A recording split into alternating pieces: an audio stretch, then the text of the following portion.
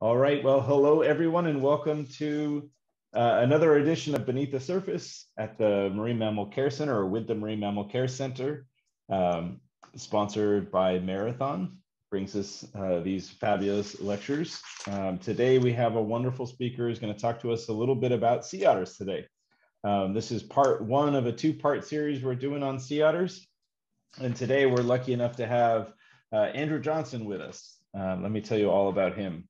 For 20 years, Andy managed the Monterey Bay Aquarium's pioneering work with California's threatened sea otter population by overseeing the rescue and care efforts for stranded animals, facilitating field and in-house research projects, promoting collaborations with the sea otter research and recovery community, and formulating and advancing policy reform in support of sea otter recovery. In his 43-year career, he has worked on the care, rehabilitation, research, and conservation for more than 30 marine mammal species. And he has served on the Sea Otter Recovery Implementation Team, the Oiled Wildlife Care Network Advisory Board, the Program Advisory Team and Board of Directors of Sea Otter Savvy, the Board of Directors of the Sea Otter Project, the Board of the Sea Otter Foundation and Trust, and the Board of the American Association of Zookeepers, San Diego chapter. Various organizations and agencies have recognized his work, including Friends of the Sea Otter, the U.S. Fish and Wildlife Service, and the Association of Zoos and Aquariums. At Defenders, his work focuses on sea otter issues throughout their range, and he addresses threats to California's coastal ecosystems and wildlife from ocean pollution, fisheries, energy development, human disturbance, and climate change. Andy attended undergraduate and graduate classes in a haphazard fashion at 9 colleges and universities before obtaining a bachelor's degree from DePaul University. We're so lucky to have Andy Johnson with us today to share with us about an iconic animal from California. Andy, take it away. Great. Well, thank you everyone for attending and sort of tag teaming this presentation with the Monterey Bay Aquarium. Jessica Fuji is going to speak next week and sort of go into some more depth on other sea otter research and conservation activities.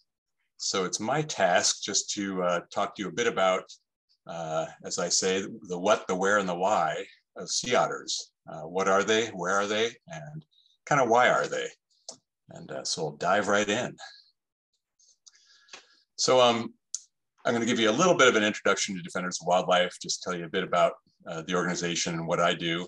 And then we'll jump right into sort of the Sea Otter 101. This give you some foundational information about sea otters, some of which you may already know, but try to cover in a bit more detail and happy to answer any questions.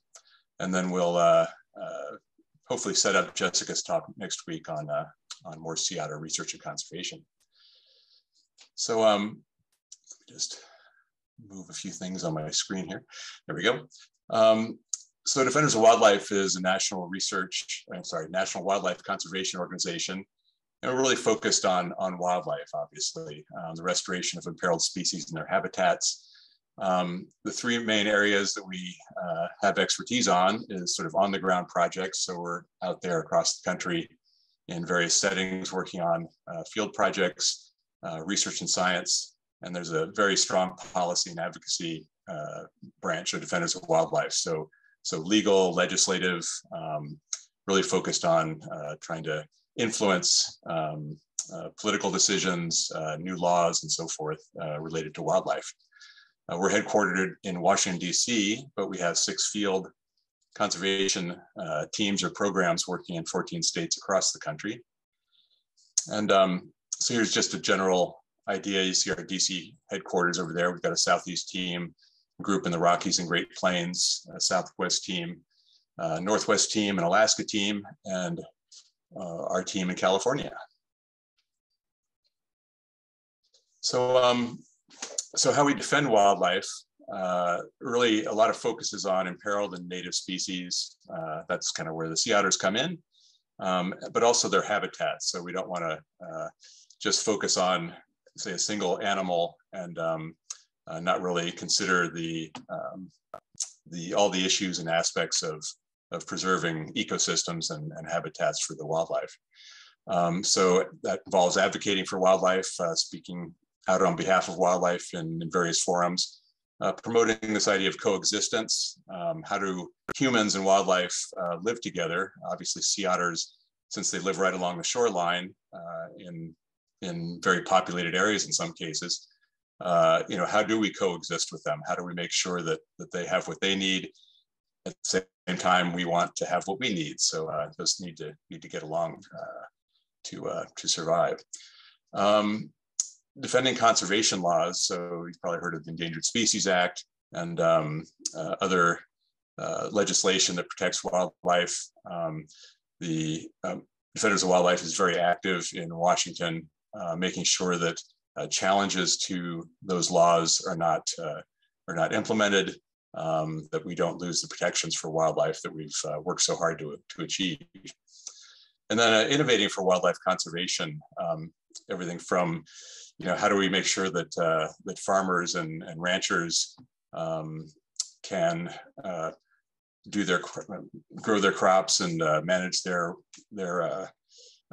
cattle and so forth without conflicts from wildlife, say wolves coming in and taking their cows. So trying to find ways that these different aspects of life on Earth as we experience it can coexist. Obviously, the fight against climate change is kind of hopefully taking a stronger position in political action. So we're at the relative forefront of that because as the sea levels rise, the oceans warm, the habitats change, the animals come into conflict, their habitats change, and that's a big problem. So trying to encourage our political leaders and others to combat climate change is a big part of our work, as well as fighting invasive species. So we know that, say, when a new species gets introduced into an area that it's not native to, it can cause all sorts of havoc. So trying to find ways to fight invasive species is also important. So now we get to sea otters, and specifically I'll be talking about sea otters in California. But as you know, the otters range all the way around the Pacific Rim. But our sea otter here in California, Hydrolutris nereus, is all descended from just a couple of dozen animals along the Big Sur coast. They were hunted to near extinction during the maritime fur trade of the 18th and 19th centuries.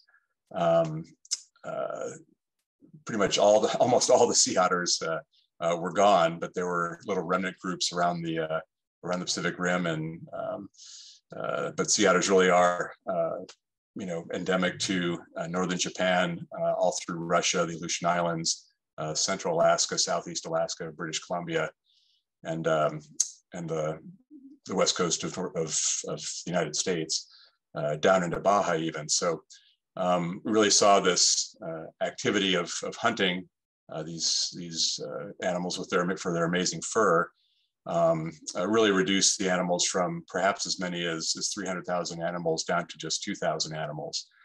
So really they're almost all gone, particularly in California, with just a few dozen animals left in a remote area of California. It was probably pretty touch and go. It's kind of a miracle they survived.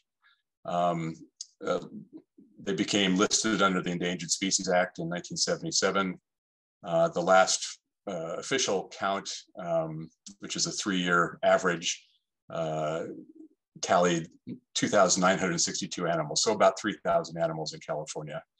And the next count starts either this weekend or next week. And it's just a question whether we can get that done because of the COVID pandemic. 1 year was skipped, and another year wasn't done properly, or wasn't done to the extent we needed it done. So we really haven't had a good count since 2019. So hopefully we'll get one this year and see how the population's doing.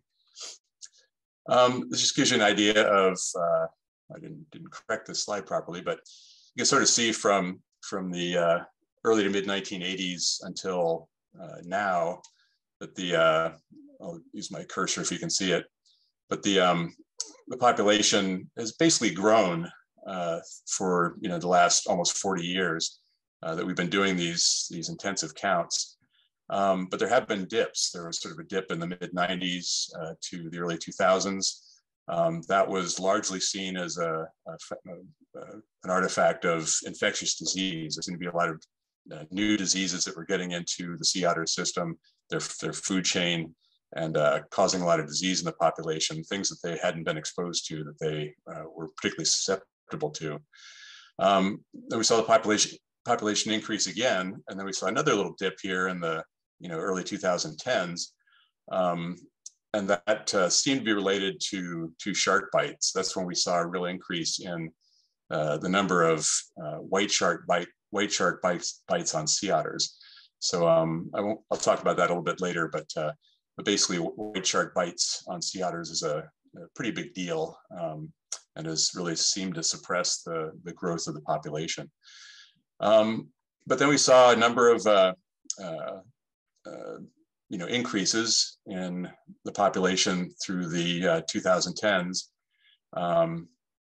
That was a very interesting, again, another artifact of environmental conditions. So changing environmental conditions seem to have a big impact on the sea otter population.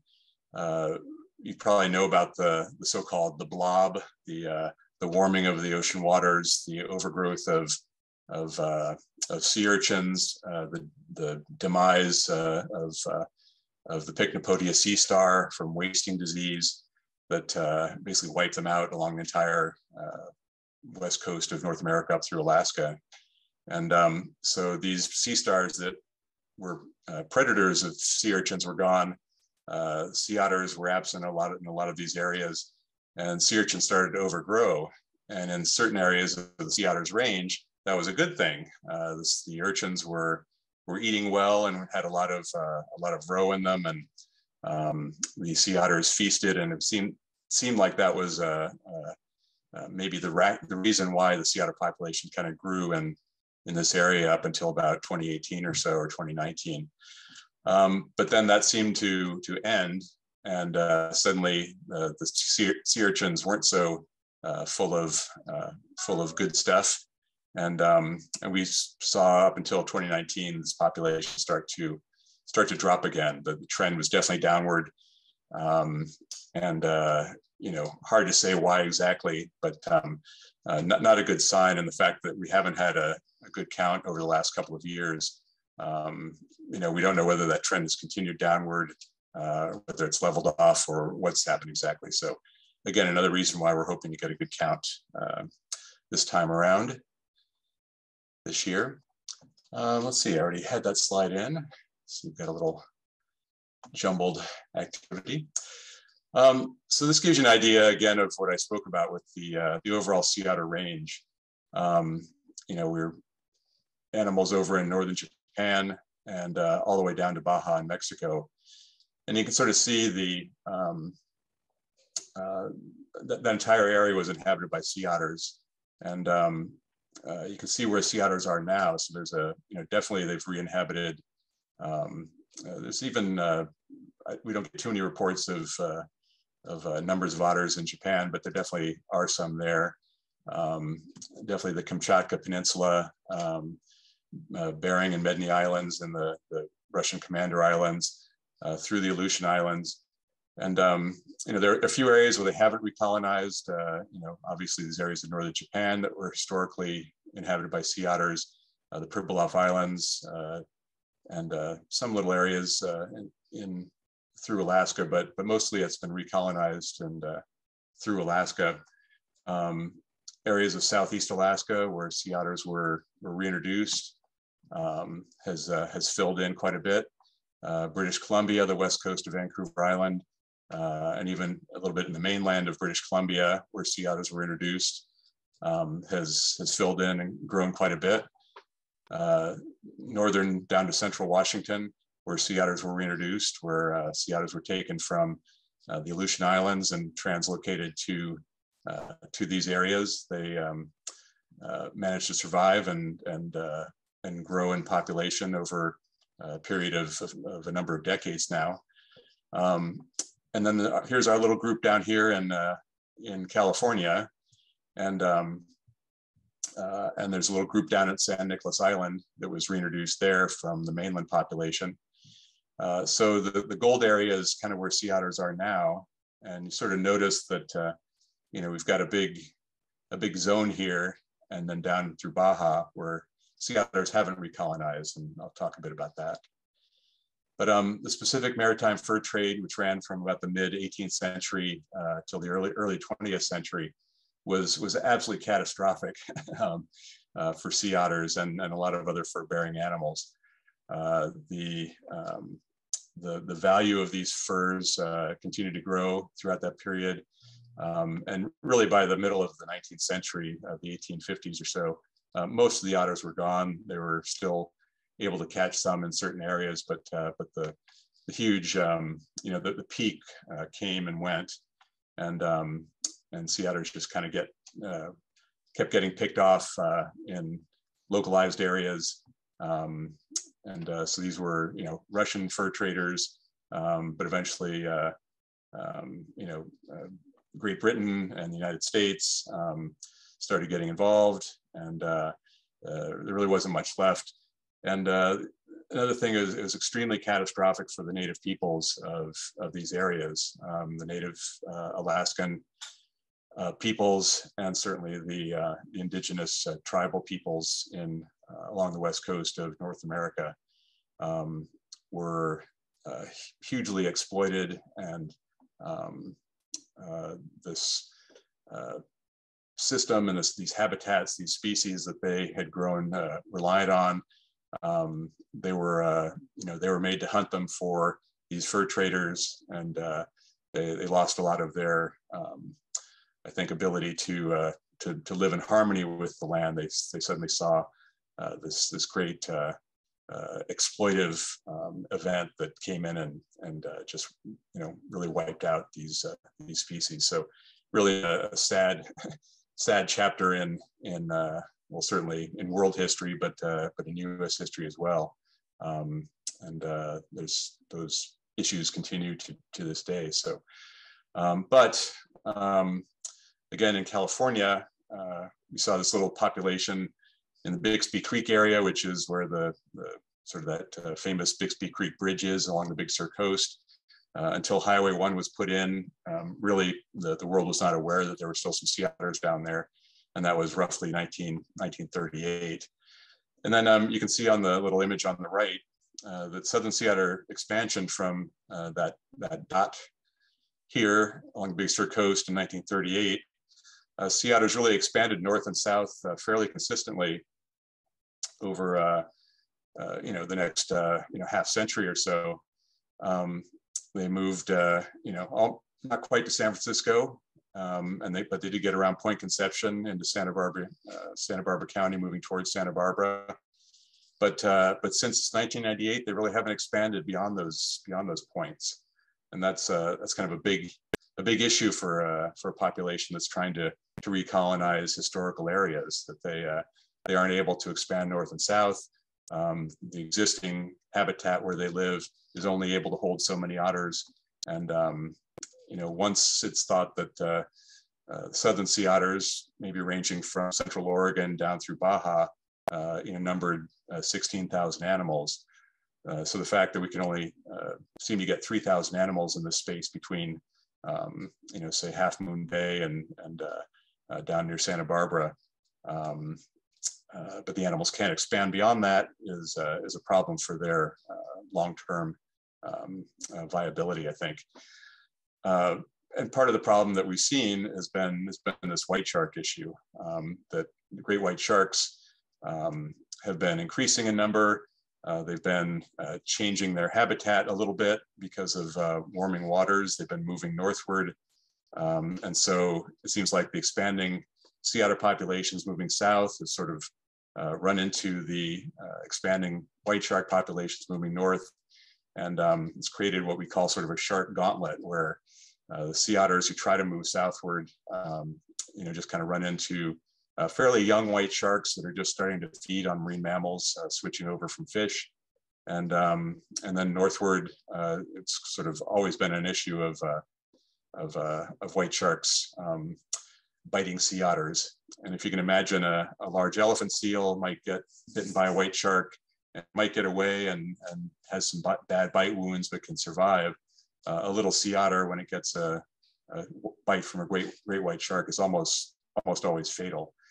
And the sad thing, the thing that's even worse, is that we don't think the white sharks eat the sea otters. We've never seen a white shark with sea otters inside.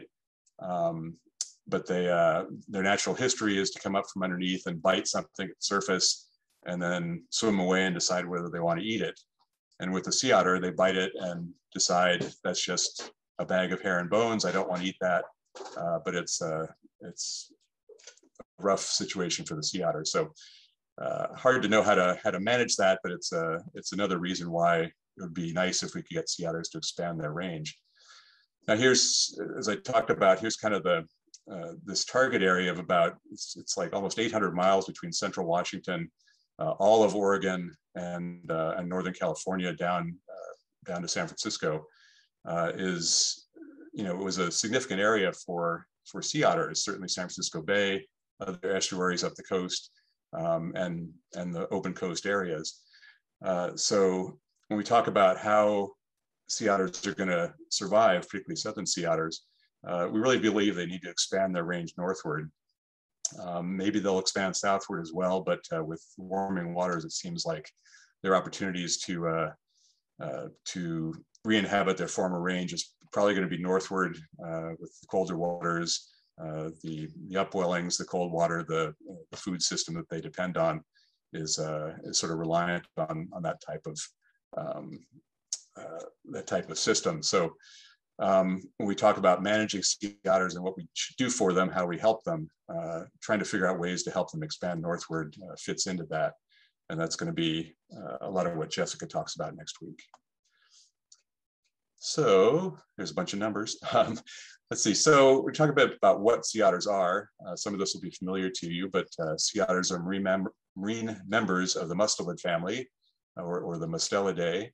They're related to all sorts of these sort of weaselly creatures, wolverines, badgers, river otters, skunks, ferrets, and the little marine otter that lives down on the west coast of South America.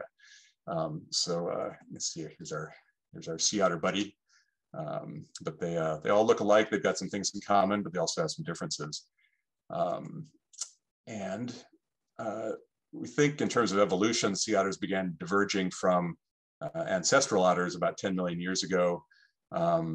This creature that we refer to as anhydra, their genus name, only entered the marine realm. Why is that hard to say? The marine realm about 2 to 3 million years ago, much later than other marine mammals. Certainly whales and dolphins have been kicking around for 50 to 60 million years.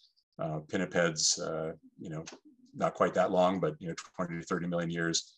But sea otters are fairly recent returnee to the marine environment, and are this tiny sort of outlier among marine mammals. Because of the fur trade, they suffered what's called the population bottleneck in terms of their genetic variability. But it's thought that other bottlenecks probably occurred in the past as well. So there were other die-offs of sea otters that happened well before the fur trade. So I should have put this little thing in, but the Monterey Bay Aquarium has a nice little graphic that shows, the diversity in colors. So a bunch of different colors go through a bottleneck, and suddenly there aren't as many colors, and then it goes through another bottleneck, and there aren't so many colors. So you have a population that has less genetic diversity, has lost maybe certain functions of genes that can help them with, say, survive certain types of diseases, help them function well in their habitat. So these population bottlenecks are a problem, and we're hopeful that sea otters can overcome those. But all sea otter populations have low genetic diversity, but the southern sea otter seems to have the lowest genetic diversity among all the sea otter species. And the sea otter has its own unique suite of marine adaptations. Obviously, they have webbed hind feet. There's really cool, large and highly efficient kidneys for what's called osmoregulation. They can really handle salt that they take in with their food or that they might sip from occasion. So they can really concentrate their urine and maximize their water intake. They have increased lung and blood volume for flotation, for oxygen storage. They have an increased metabolic rate, a very high metabolic rate, kind of a unique eye structure compared to other marine mammals. Very high tactile sensitivity, so that's with their paws and whiskers. They're really good at determining what's in their environment. You imagine if they have to feed at night, that they're able to find their food just using their touch. And they have developed dense bones, particularly things like their upper arm bones and other things. And they develop some pretty unique and distinct behaviors, like tool use, where they use rocks and other objects to bash open their shelled prey. So pretty unique in terms of adapting to the marine environment. One thing that we're always glad of is that sea otters have no anal sacs. A lot of most other mustelids have these scent glands that they can put down a pretty stinky smell around. I think a lot of people who have docks down near the water, when river otters go up in there and can create quite a smell. But we're all of us who work with sea otters are appreciative that they don't have these anal glands and don't produce that sort of stink. Obviously, skunks are sort of the ultimate representation of that. In terms of, I won't go too much off into the weeds on these genomic studies, but some really cool stuff has happened recently in terms of gene studies. And they basically created the whole, or looked at the whole genome of northern and southern sea otters. So the neat thing is they can see that there's been some selection for genes that are related to these aquatic adaptations, particularly in their like upper limb development. You know, obviously the sea otter, we know, doesn't use their upper limbs the way that sea lions do, or even that the little flippers that cetaceans have.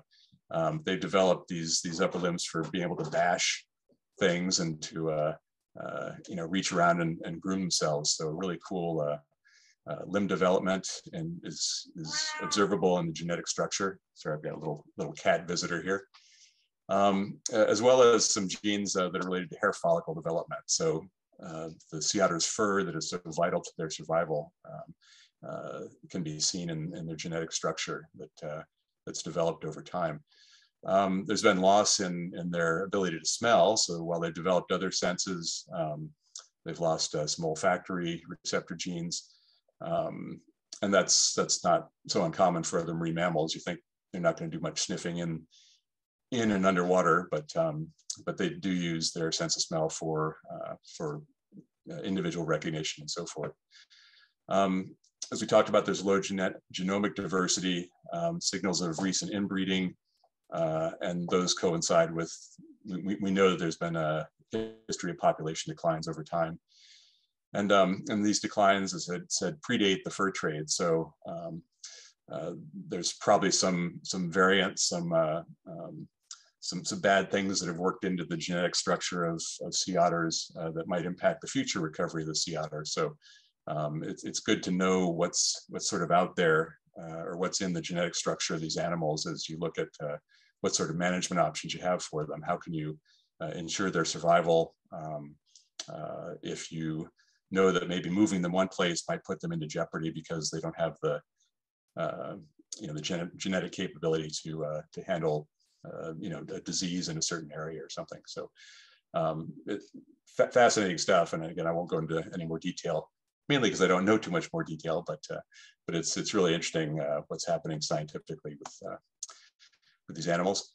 So here are just a couple of terms that you might or might not be familiar with, but you know, sea otters have been put forward as sort of the, you know, the emblematic keystone species. So this idea of a keystone, which is the one stone in the arch that kind of drops down and allows the arch to hold its strength.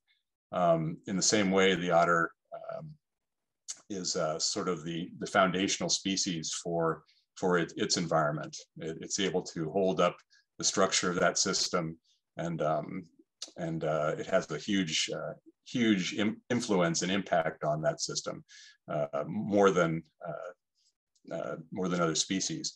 So there's also this idea of a sentinel or indicator species, and what we call an umbrella species. So I'd done this as a little quiz in another talk, but here's kind of the idea. The umbrella species is, if you can save that species, if you imagine an umbrella, all the other species sort of under that system are going to receive protections or be saved as well. So you think of elephants in Africa. If you can preserve the habitat and the system structure for elephants in Africa, all the animals that kind of live in that region are going to survive as well. They're going to benefit from that. The keystone species, again, it sort of defines the entire ecosystem. And if the keystone is removed, just like in that arch, the arch will collapse in a lot of systems, and we'll talk about this in a bit. You remove the keystone and the ecosystem tends to collapse. So very important species. And then this idea of indicator or sentinel species. Have you ever heard the term canary in the coal mine? If the canary isn't getting enough oxygen, or maybe there's some gas in the mine, it might keel over, and that's an indication that it's not safe for humans. In the same way, the sea otter is a prime top predator in the nearshore ecosystem, in the kelp forests and estuaries. If the otters aren't doing well, that's sort of an indication that that system isn't doing well, and that's something we saw in the mid-90s with the disease outbreaks, where we saw disease getting into the sea otter system or showing up in sea otters, and then we were able to track back and see that a lot of this stuff was coming from the land, and things that we were doing on the land was getting into the sea otter system, and things that we can change, and that in a lot of cases we did try to change. So sea otters are a good indicator species of what's going on in right along the ocean and where it meets the shore. And just some sea otter fun facts: sea otters mate and often give birth in the water, but there are exceptions. And we've got this amazing video from Monterey Bay Aquarium. I hope Jessica wasn't going to show up, but maybe she is. But just a great opportunity to see how a sea otter gives birth, and it's a pretty large baby for these animals. But let's see, I'll get back to it here. There we go.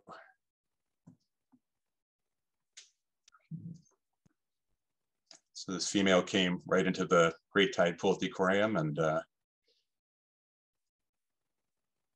during daylight hours, and the video crew was able to get right out and get the best video of a sea otter being born that there's ever been. So the mother just immediately starts fluffing up that pup fur, and so she can take that pup in the water. So there sort of jumps right into how do sea otters stay warm. And having worked with these animals for so long, I could still never quite imagine how they do it, because the water is so cold. And you think if you go in the ocean here along the Monterey Peninsula, or even down in Southern California, you can only stay in so long. And but sea otters have developed that dense fur, the fur that's the densest of any animal on Earth. They rely on that hair and the air that they can groom into the fur to stay warm in the cold ocean. They will actually blow bubbles and rotate and flip around in order to get air that they can groom into the fur, and actually create a layer of air next to their skin, so that in large measure, the water never actually touches their skin. So it's a wetsuit that we might wear. We get a little water in next to our skin, between the suit and our skin, and our body warms that water up, and that keeps us warm a bit longer. A dry suit, on the other hand, keeps the water from reaching our skin, and we can stay in the water even longer with a dry suit. So, so in some ways, the sea otter's fur is like a wetsuit and a dry suit. It keeps them amazingly warm in the water. But that's not the only way that they can stay warm. They really lack the ability to store energy as fat, so they don't have blubber like seals and sea lions and walruses and whales and dolphins do. They rely almost entirely on that fur to keep the cold water away, but also a really high caloric intake. That they eat a lot of food and take in a lot of energy in order to stay warm. So about 25% of their body weight each day they eat. You know, I weigh something north of 200 pounds, so that would be about 50 pounds of food a day for me if I were a sea otter. So that seems like a lot of food. And then just recently there was, again, I was sort of saying, so they have this high metabolic rate, they eat a lot of food, they rest a lot to conserve their energy, and they have this great fur. I still could never quite understand how they could stay warm, but a new study has sort of determined that that in their muscle, in all animals, the muscle produces heat. It's this thermogenesis that occurs, and that can happen either through contraction of the muscle, which we might see as shivering. So when you get cold, you start to shiver, and that's actually your body's effort to try and warm you up. But this non-shivering thermogenesis from the mitochondria in the muscle starts to leak what amounts to essentially heat. So so there's a little internal, almost like a little internal furnace working within the muscle of the sea otters that allows them to produce heat internally, supplemental to their heat that they gain from their food they eat, or their activity, or the heat retention that they have from their fur. So so again, it's another cool way that sea otters have adapted to living life in the ocean without a thick blubber layer, and can actually stay warm, find food, have enough energy to reproduce and travel and so forth.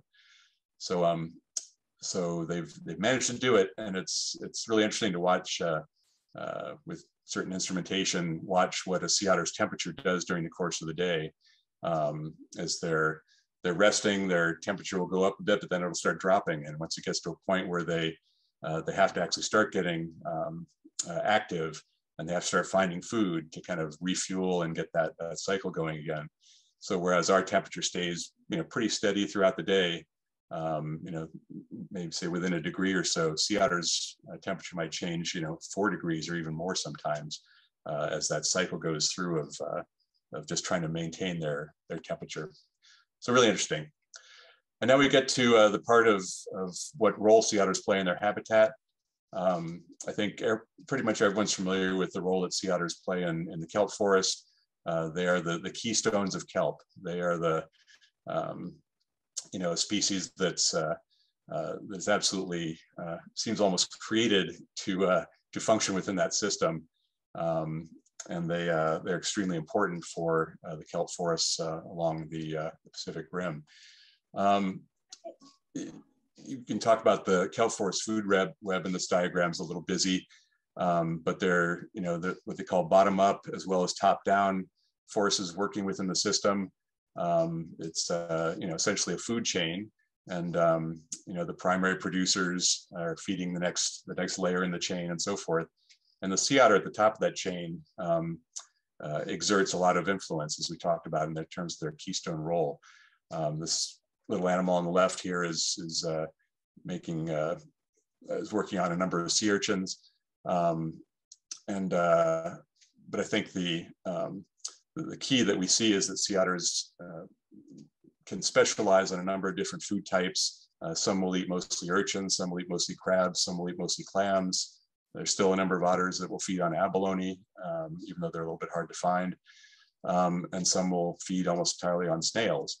But they all kind of find their way, and if certain foods become less prevalent, they'll start to diversify a bit and start eating more things in the system. But the effect this has is to keep things fairly much in balance so that nothing overgrows and takes over. And this is one of the problems that's happened in certain areas where sea urchins have begun to overgrow in the absence of either sea otters or other sea urchin predators. For instance, up on the north coast of California, and even in our area here in Monterey and areas down south, where sea urchins just proliferated, beyond measure almost, and started feeding on the kelp.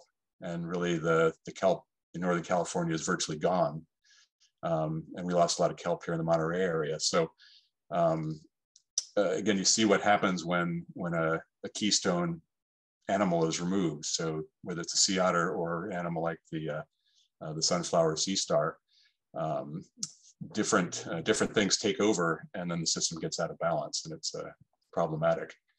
So here's an example. You can see an area with healthy kelp.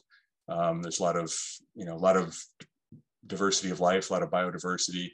A lot of animals rely on the kelp, rockfish, different types of crustaceans and other invertebrates. And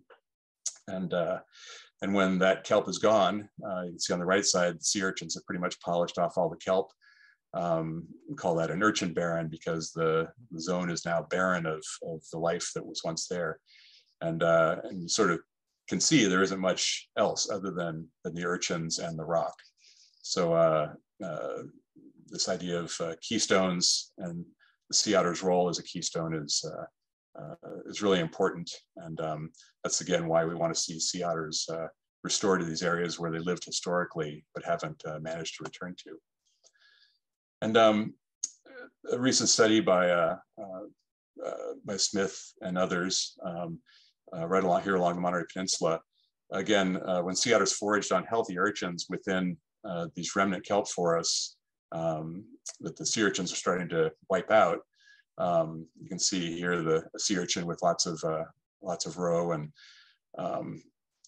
so the sea otters can actually maintain those remnant patches of kelp in areas like Monterey Bay.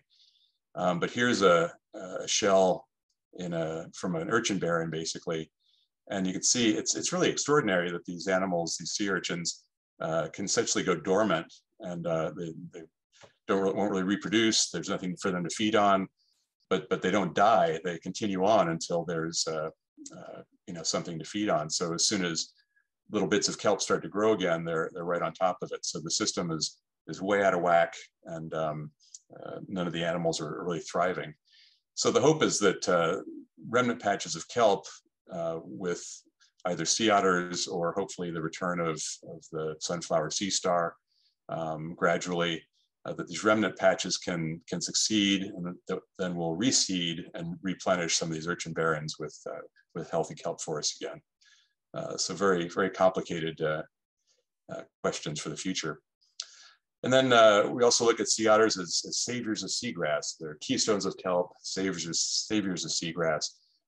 Studies in Elkhorn Slough in particular, it isn't quite so simple as, hey, the otters eat some sea urchins, and that way the kelp stays healthy. In Elkhorn Slough, in the middle of Monterey Bay, sea otters were managed to eat a lot of these little short crabs that tended to feed on these little sea hares and sea slugs and things. And it's really sort of it's a more complicated, what we call a trophic cascade. In Elkhorn Slough, a lot of fertilizer and runoff from agricultural fields goes in and sort of fertilizes the algae that then grows on the seagrass, and more or less, snuffs it out. It isn't able to respire and succeed. These little creatures will go in and clean the seagrass. They'll eat the algae and epiphytes and things that are on the seagrass and keep them clean, and then they will grow successfully. But with the absence of any predators of these short crabs, they would actually go in and eat all these creatures. They couldn't keep the seagrass clean. The algae would overgrow, and the seagrass would die. With the return of sea otters in Elkhorn Slough first in the 1980s, and then because of a program that the Monterey Bay Aquarium ran, sea otters started munching these crabs, and lo and behold, these little animals started to come back and start doing their seagrass cleaning, and along with some other restoration efforts in Elkhorn Slough, the seagrass is just bloomed and blossomed. So really kind of another cool example. And if you think about it, as sea otters probably didn't wake up one day as kind of a river otter ancestor and say, hey, let's go out to the kelp forest. They moved in these estuary areas, and began feeding on the easy prey there, and eventually worked their way out probably to the marine environment and the kelp forest, where they had good protection from predators and so forth. So the importance of sea otters to estuaries, which we hadn't really thought about much because sea otters have been almost wiped out. Now we realize how important sea otters were probably to these estuary areas, and that's a kind of a cool thing to think about in terms of where sea otters where sea otters belong in the future. So in terms of protection and conservation of sea otters, for protecting them now, we want to minimize or mitigate the threats. There's not much we can do about white sharks, but we can certainly do things about pollution and disease getting into their habitat. I'm going to talk a bit about, time's just flying by. I'll move along here. But minimizing and mitigating disturbance of sea otters by our activity, by human activity, and advancing that idea of coexistence. In terms of conserving them for the future, we want to support their expansion of their range. We want to see them move back into those areas where they lived historically, and have the positive ecosystem effects that they have in those areas, and continue to advance our ability to live peacefully with them. Just quickly, the federal statutes that protect sea otters. There was the Fur Seal Act of 1911 that basically protected, it's sort of the first international protection for fur-bearing animals. Folks finally woke up and realized that all these species were getting wiped out, and that was probably a bad thing. So they came with some protections. The Marine Mammal Protection Act of 1972 provided protections for all marine mammals in US waters. Sea otters are considered depleted under the Marine Mammal Protection Act. Endangered Species Act of 1973, and then the listing of sea otters as threatened under the ESA in 1977, has really provided the most protection for sea otters in California. This is just the California's population is listed as threatened. And then as we saw with the last administration, I won't get too political here, but there were some attacks on the Endangered Species Act and other environmental laws that undermine some of these protections, possibly allowing for more development that might be harmful to sea otters and other species and their habitats. So it's good to, as I talked about, what Defenders does, trying to really fight for the preservation of these important protective legislative acts. Make sure they don't get set aside or undermined. The major threats to sea otter survival in California, in particular these days, there's a whole list of things. The top three, I don't know, I think there's still landborne pollutants and disease. Oil spills is a catastrophic thing for sea otters, and shark attacks. Right now, those are the things that seem to be the biggest threats to sea otter survival in California. I'll talk briefly about this group called Sea Otter Savvy in terms of looking at disturbance of sea otters and the impact of human activities on sea otters, whether it's recreational or commercial activities. This group called Sea Otter Savvy started about, I don't know, probably 7 years ago now, 8 years ago. And it's really done some neat work. They're trying to foster responsible behavior by users of the marine environment while they're viewing and recreating their sea otters. So you imagine kayaking, boating, fishing activities in harbors and the nearshore environment where sea otters live can cause a lot of problems. We saw issues in the past with a lot of boat strike deaths of sea otters, people not paying attention when they drive their boats. a lot of disturbance by kayakers wanting to get close to get a great picture. And there are definitely disturbance hotspots in harbors and near shore areas, along the Monterey Peninsula and Elkhorn Slough, Monterey Harbor, Morro Bay, so forth. And out of Sea Otter Savvy's work, an annual Coastal Wildlife Disturbance Symposium has started up. The next one will be in November 2022. So there's just sort of this continuing movement of reducing human disturbance to coastal and marine wildlife. And a new group called Respect Wildlife has grown out of that. So again, a lot of focus on trying to help people understand that maybe getting right next to that animal so you can get that selfie isn't the ideal experience you should be trying to have. You should be respectful of the animals that are trying to survive in their habitat, sometimes in very challenging conditions, and that by disturbing them, you're actually causing them harm. So there's some quick ways you can tell, and one is through photography. That we talk about whether a photo is sea otter savvy versus one that may have resulted in disturbance. If you see a sea otter's head or paws or body raised out of the water, we call it periscoping, that's a signal. Is the otter looking right at the camera or the photographer? That's often a good clue that the otter's been disturbed. And by extension, is there evidence of movement away from the camera? So is the otter spooked? Is it swimming away with an obvious response to the photographer? So here's just some examples. Which otters are showing natural behaviors versus ones that are disturbed. You can see this one here's in the kelp is pretty relaxed, but is kind of looking right at the photographer. It's probably on the verge of disturbance. And here's an animal that's dry and resting. And if it has to move, that's going to have an impact on its metabolism. It's going to have to maybe eat more food later. Here's a kayaker passing parallel to a group of sea otters. They're relaxed and comfortable with that. Here's an otter in the seagrass in Elkhorn Slough, yawning, paws up. You think, is it responding to somebody?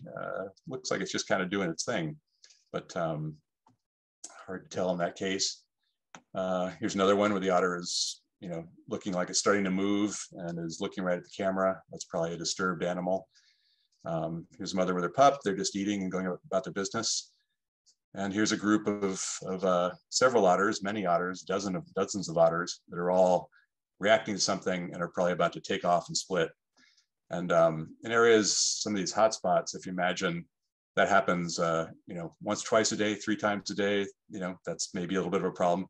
But in some cases, it happens a dozen times a day or more. And that's particularly with a female with a pup, that can be a big problem, that she has to get a lot more food to make up for those disturbances. So it can actually cause serious problems for animals that are disturbed too much.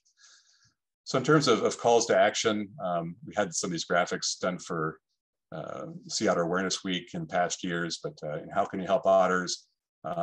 Keeping your distance. If you're boating or doing other recreational activities, keep your distance. And this is true really for all wildlife. People want to get up close and personal, but the thing is, it might not be such a big problem for certain types of wildlife if they have to move away, as it is for an otter that's kind of on the edge of its thermal comfort zone. But watch the animals. Don't disturb them. Watch their natural behavior. You'll get a much better experience. People can donate to the California Sea Otter Fund, which has a much longer name, but California taxpayers can actually contribute money to a fund that goes right into sea otter research. That's a good thing to do. Don't dump it. So think about the things you put that are going to go down storm drains and go right to the ocean. Think about what you contribute to the landfills and the stuff that ends up in the ocean and so forth. If you use pesticides or fertilizers of different types.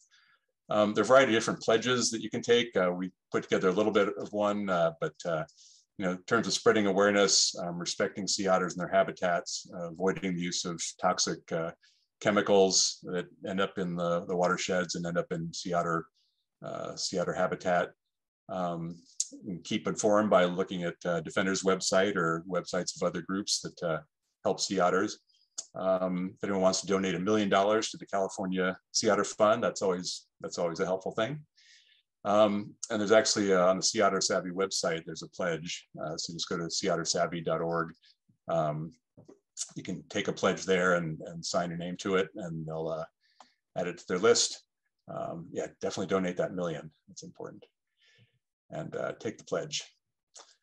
You actually get a little badge from Sea Otter Savvy if you take their pledge.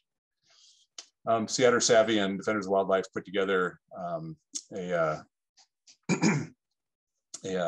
story map, The Extraordinary Sea Otter. So you can check that out. It kind of goes down the coastline in California and looks at some of the history of human interactions with sea otters and what's going on in particular areas. That's kind of a fun thing to do. In terms of management actions for recovery, the past, we didn't talk about this idea of recovery under the Endangered Species Act, but that's sort of where the southern sea otter is. Sea otters in California, we're really trying to recover them from near extinction. And this idea of ongoing passive monitoring. So we go out, we count the otters, we sort of watch them, we maybe do some research on them, but we're not really doing any active management to increase the population or help them expand their range. But that's obviously, do we just keep the status quo? Public education programs, I think, like Sea Otter Savvy and things Defenders does and the aquarium does in Monterey, are very important for trying to get people to understand how they can live with sea otters and other marine wildlife. We can try to mitigate problems as they occur or minimize them so they hopefully don't occur in problematic ways. Or, we could try to reintroduce these animals to areas where they were historically. And that's sort of the segue to Jessica's talk next week is, what are the ideas for actually taking an active role in helping sea otters expand their range into historical habitat in particularly Northern California. There's a group up in Oregon that's looking to reintroduce sea otters to the coastal waters of Oregon. And these are areas where sea otters have been absent essentially for more than a century. So kind of some cool ideas for the future that I'll leave for Jessica Fuji at the aquarium to talk about next week. We do a thing called Sea Otter Awareness Week. This year is the 20th anniversary. It'll be on September 18th to 24th this year. The theme is Path to Coexistence. So again, that idea of coexistence. You can check out our website for Sea Otter Awareness Week, or there'll be some other sites that'll come up. And we try to have a theme each year. And we had Bridging the Gaps, we had Ecosystem Mosaic, and now we've got Path to Coexistence. But this 20th anniversary year, we're going to have a lot of different activities, still some virtual events, some talks online through various organizations. And we will try to have some in-person activities too as things open up a bit. We have had some spotting activities in Santa Cruz and Morro Bay, where you can go and there are people out there with spotting scopes and other things, and you can check that out. There's a program that's kind of run through Sea Otter Savvy, this We Were Here program, that's going to be talking about the return of sea otters to some of these areas, educating communities and stakeholders about the value of sea otters that are missing from their areas and have been for a long time.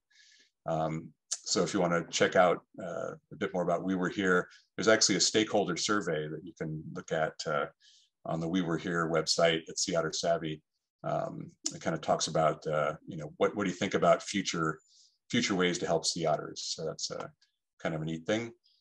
And you can hop on Defenders Sea Otter Facebook group. Join us at facebook.com/group/Defenders Sea Otters. We try to send out some information or news about sea otters every week, or sometimes more than once a week. And thanks for the Marine Mammal Care Center for the opportunity to speak to you all about sea otters, one of my favorite subjects. And we're right about at 7, which may mean we'd have no time for questions, but I'm happy to take any questions you have. Thanks a lot. I think we can take a few questions. Thank you so much, Andy. That was a really wonderful talk and a thorough introduction to our discussion on sea otters that we'll pick up next Thursday with Jessica Fuji, who's going to talk to us a little bit more about the work being done with sea otters at the Monterey Bay Aquarium and some other fantastic things, I'm sure, as well. So if you have any questions right now, if you want to add them to the chat, you can do it that way. If you want to unmute yourself, you could also do that to ask your question. And as you're thinking of that, I had a few questions that that came up to my mind as you were talking today, and I was thinking about those urchin barrens with the sort of the empty sea urchin. It doesn't seem like a very appetizing item for a sea otter that needs such a high caloric output. And yet we talk about sea otters as being, as being these animals that could eat a bunch of sea urchins and help to kind of get rid of the sea urchin barrens. But it seems to me that they wouldn't really want to kind of mess around in an urchin barren. There's not a lot of food for them. So can you tell us a little bit about it? Like, would an otter actually help to eliminate a barren, or is it gone too far at that point? Yeah, that's a tough, it's almost a chicken and egg thing where it's, you can't quite figure out how it's going to resolve itself.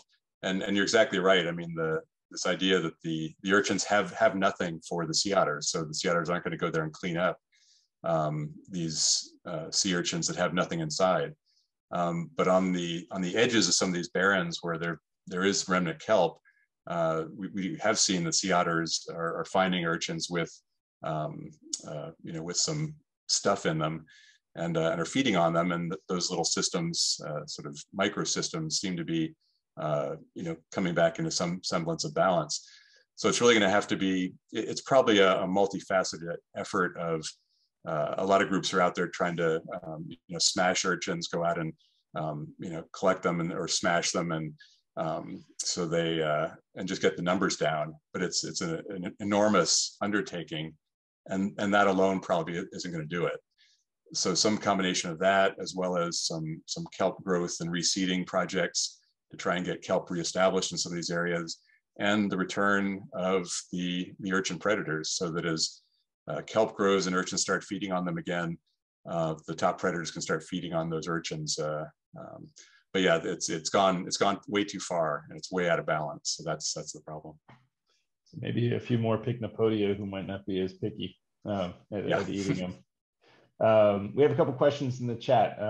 How, sea urchins have all of those spikes, and sea otters look pretty soft. So how does an otter manage to eat a sea urchin? Yeah, it's again, it's one of those things that we have a hard time conceptualizing how they could do that if you ever touched a sea urchin. But sea otters are extraordinarily tough. They've got a tough hide. They've got tough snouts. They've got tough paws. They've got tough teeth and mouth. They're able to handle and manipulate the urchins to get a canine into the sort of the underbelly or the mouth of the urchin and crack it open. It's pretty amazing because the otters just seem to do it without thinking about it. But it's really cool to watch an otter take an urchin apart or a large crab apart. But their capabilities, they've evolved to be able to handle that prey. And it's but sometimes you do see, it's funny, particularly watching pups learning how to feed. They'll get poked, they'll get pinched by the crabs. But they learn pretty quick. I was lucky enough to see a mother sea otter eating some crabs at Morro Bay, just going down into the rocks, finding a rock crab, pulling it out, and then dispatching it in a matter of seconds, giving the scraps to the pup and then back down for another crab. Truly amazing how they don't fool around. They know what they're doing. We have another question from Brenda Dominguez asking about opportunities to volunteer to support the preservation of sea otters. You mentioned a few different ways that people can get involved, but do you want to just touch on that real quick? Yeah, I mean, just checking with the different organizations about what sort of programs they have. I mean, Monterey Bay Aquarium had some difficult times during the pandemic, but are trying to rebuild some of their volunteer programs. There's an age requirement. When I was there, it was 18, but there are a lot of programs at the aquarium that kind of move up the age scale in terms of learning about ocean environment and kind of getting some exposure to some of these programs. But yeah, it's sometimes tied to age, but just getting out and learning how you can help with different activities in these nearshore habitats. You can, sometimes it's interpretation, sometimes it's helping out with projects. So it depends on what you want to do, and then just contacting different organizations and finding out what they're up to and maybe what they have to offer. And maybe dropping a line to your local elected and making sure that they have some sort of a plan for ocean conservation in general. And if you're in sea otter territory, make sure they have an understanding about the sea otters in their neck of the woods and a plan for their conservation. Yeah. Make sure we keep it at the top of the levels of our elected officials. And certainly if we do investigate things like trying to move otters to new areas in California, it's going to be a huge need to connect with communities. And there has been talk about maybe possibly moving south as well, but connecting with communities, making sure people developing support within those communities, within the elected officials, with indigenous communities, with fisher groups. Some of these groups aren't maybe so keen to have sea otters return and possibly compete for their commercial seafood products. But at the same time, the health of the nearshore ecosystem is extremely important to everybody, to the livelihood of fishers, as well as our preservation of our shorelines and so forth. And sea otters play a big role in that, and they're very valuable as we call them, ecosystem engineers. Sometimes they're very important species for these nearshore habitats. So we have another question from Tara Killip. Tara, do you want to unmute yourself and ask your question? I do. I was in Pacific Grove over the weekend, and I came across Sea Otter Savvy and the Fish and Wildlife Service. They were doing a study of drones and the disturbance it imposes on sea otters. And I was just trying to figure out how frequently people are using drones to monitor for their own personal use, and why this study has come about. Yeah, there's a couple of reasons. I mean, we've seen with the, drones are really cool. They do some amazing things and get amazing video. And that's intriguing from a wildlife research point of view. There's a lot of applications for that. At the same time, we want to make sure that, that people aren't buzzing sea otters and other wildlife. There were some big disturbances of nesting terns down in Southern California a number of months ago. That was, all the eggs were abandoned. It's just a terrible thing. And so, trying to make sure that there are, proper procedures and protocols and laws even that kind of regulate how people, fly their drones and getting them to understand the potential disturbance effects. The project that the Fish and Wildlife Service and Sea Otter Savvy is working on has a lot to do with trying to find new methods of counting sea otters and possibly even doing other types of research monitoring of sea otters. The way that the sea otter counts are done is a whole heck of a lot of people get out there, hopefully within a fairly narrow time period, and get on the cliffs and the beaches and the rocks and with spotting scopes, binoculars, and just manually count the number of sea otters that they see. And a lot of these areas are hard to reach. Some areas require aerial surveying. And this idea that, hey, if you can fly a drone over one of these sections, take some photographs and have it digitally analyzed later, that could save a ton of time, probably be more accurate. And I mean, the manpower, the people power that's involved in that is pretty extraordinary. So if you cut back on the need for so much resources, that would be a really good thing. So yeah, so they're trying to determine, what elevations otters seem to react to the drones.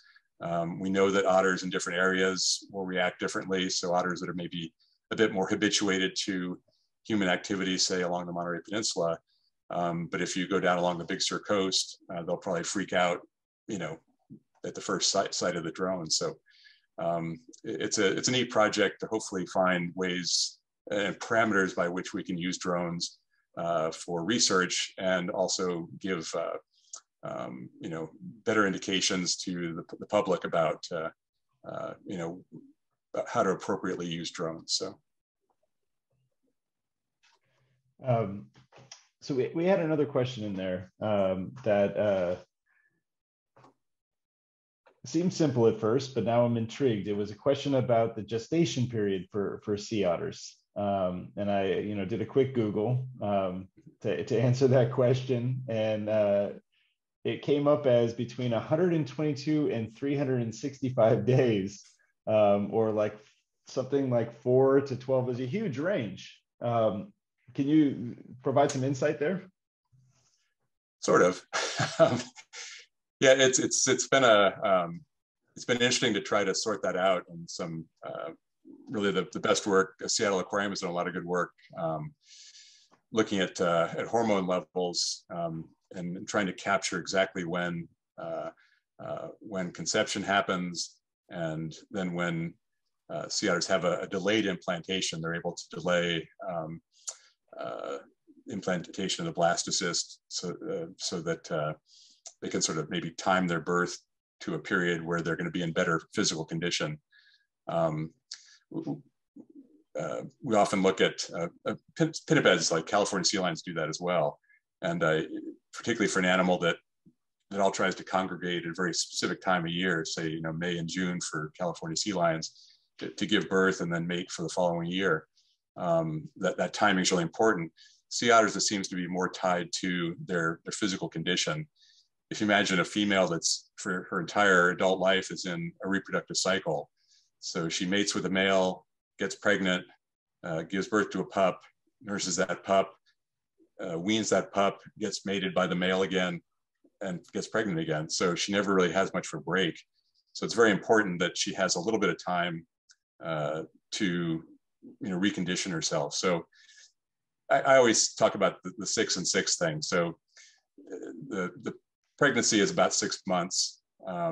It's a little vague on when and there the actual implantation happens, but I think it's about 6 months. And then we generally in California see that the mother keeps the pup for up to about 6 months or so.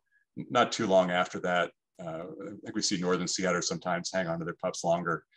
But generally females here will wean their pups at roughly 6 months, and then that cycle starts again. So we see this interbirth interval of maybe just over a year. So a female will get pregnant, raise her pup, wean her pup, and then mate again. And so basically having a pup a year is how it works out. So I sort of scattered all that. That makes sense. So I'd say that I think that the pregnancy is about 6 months. That's what I usually say. But there's a delay period in there as well. So. It sounds like there's plenty of room for another PhD in there. Oh, yeah. Awesome. Well, thank you, Andy, for taking some time with us today. It's been really fascinating.